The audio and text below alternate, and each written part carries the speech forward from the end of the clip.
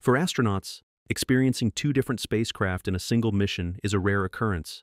However, for the Starliner astronauts who had been stranded in Earth's orbit for 8 months after launching, returning home on a different spacecraft as Crew Dragon was inevitable, this made their mission one of the most impressive of their careers. The two astronauts had the unique opportunity to experience two completely different spacecraft. Do you wonder how they feel? Let's find out on today's episode of Alpha Tech. We are certainly no strangers to the situation involving the two Starliner astronauts who have been stranded on the ISS for over 8 months, far exceeding their original 10-day mission plan.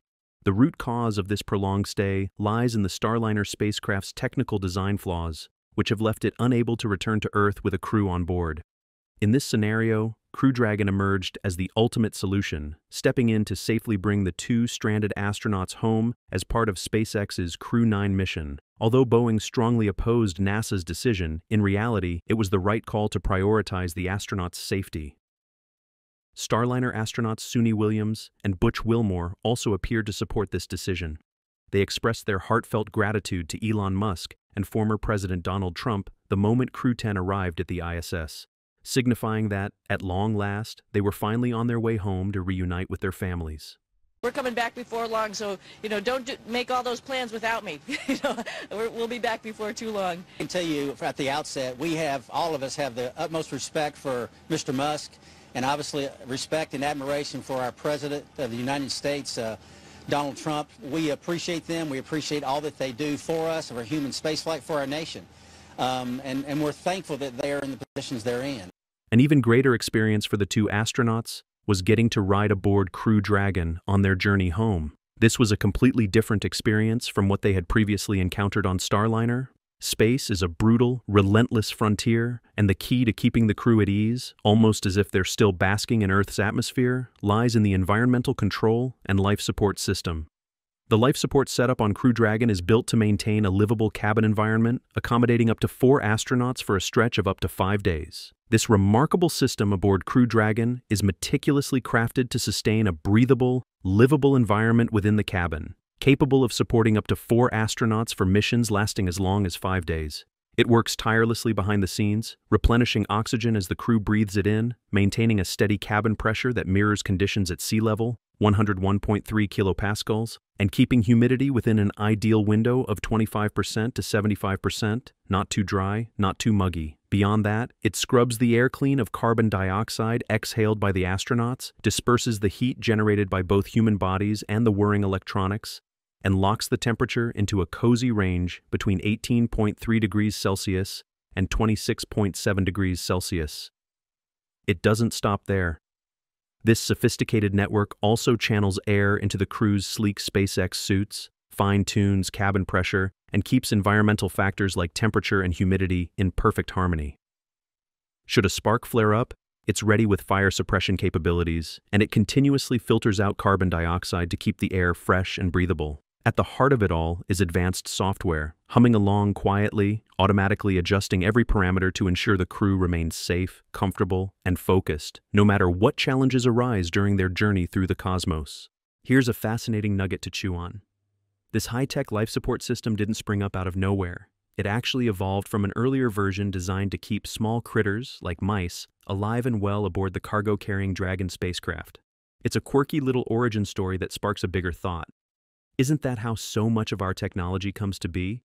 From medical devices to cutting-edge machinery, countless innovations get their first test run with tiny animals like mice, proving their worth before they're entrusted with human lives.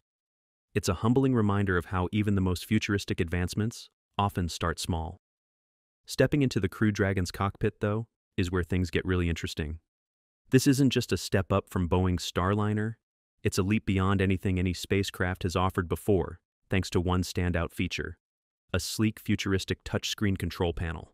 The command system marries these responsive touchscreens with a backup of manual controls, all built with a level of fault tolerance that's as impressive as it is reassuring.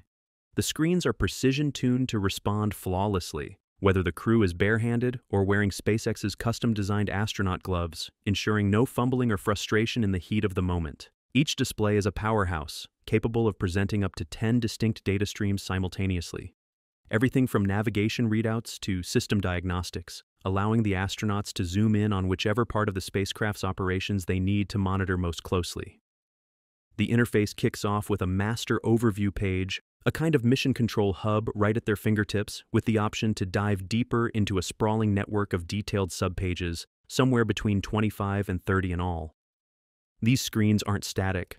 They're alive with real-time data, feeding the crew constant updates on the Dragon's position as it hurtles through space, its potential docking targets, the onboard environment, and a host of other critical system stats. This isn't some untested gimmick either. It's been battle-hardened through hundreds of hours of rigorous training and collaborative simulations, proving its reliability in every conceivable scenario, from smooth sailing to high-stakes anomalies, across the spacecraft's full operational spectrum.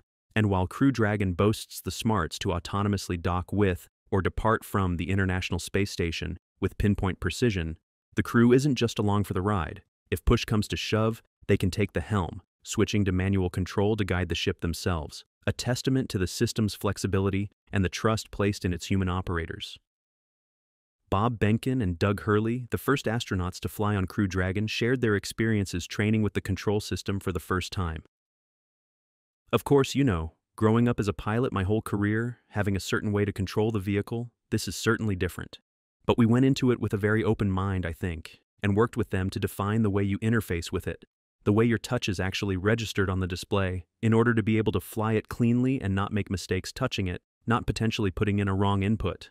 Besides, the Crew Dragon is outfitted with 4 meticulously crafted seats, constructed from high-grade carbon fiber and upholstered in luxurious Alcantara fabric.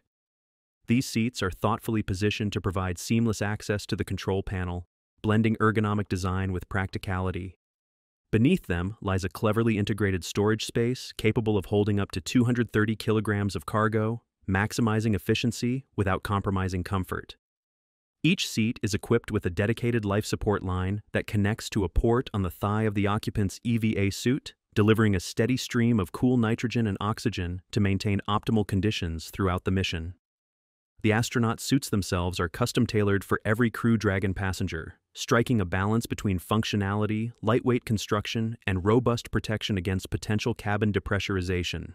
A single, streamlined connection point on the thigh links the suit to the spacecraft's life support systems, channeling air and power directly to the wearer with precision and reliability. This advanced integration is precisely why Suni and Butch had to swap out their older suits worn during their ascent aboard the Starliner for the sleek, newly designed SpaceX suits upon transitioning to Crew Dragon. When it comes to the exterior of the Crew Dragon spacecraft, the story is just as captivating as what lies within. This marvel of engineering is split into 2 distinct sections: a reusable capsule that forms the heart of the vessel and a disposable trunk that serves as its unsung hero. Together they create a silhouette that's both functional and striking, designed to tackle the brutal challenges of space travel while maintaining an air of sleek sophistication. The trunk, often overlooked, is a powerhouse in its own right.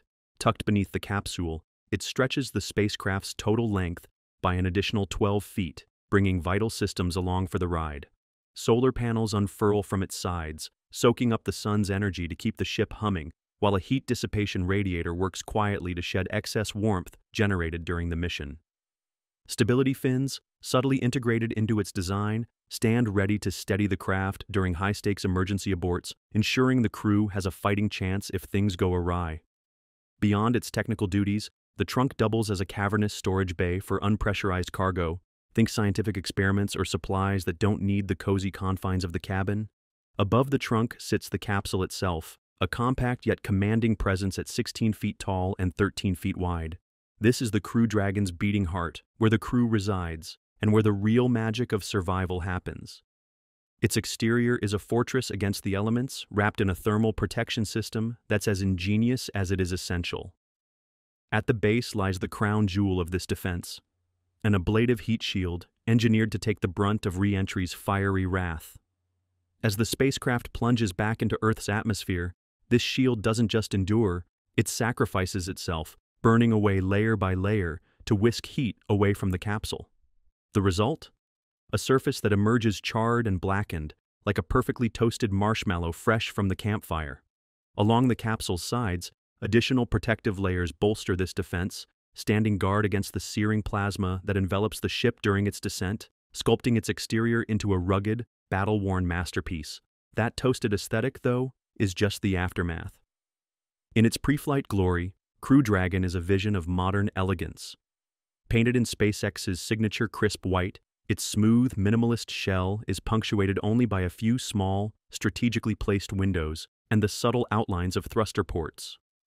Up top, a mechanical hatch crowns the nose cone, a versatile feature that adapts to the mission at hand, swinging open to reveal either a docking port for linking up with the International Space Station or a cupola window offering the crew a breathtaking view of the cosmos. On the side, a sturdy door provides earthly access, letting astronauts step aboard or disembark while the capsule rests on solid ground. Propulsion is where Crew Dragon flexes its muscle, and it does so with two distinct sets of thrusters, each with its own personality. The Draco thrusters, 16 in all, are the nimble workhorses, clustered around the capsule like a constellation of tiny rocket engines.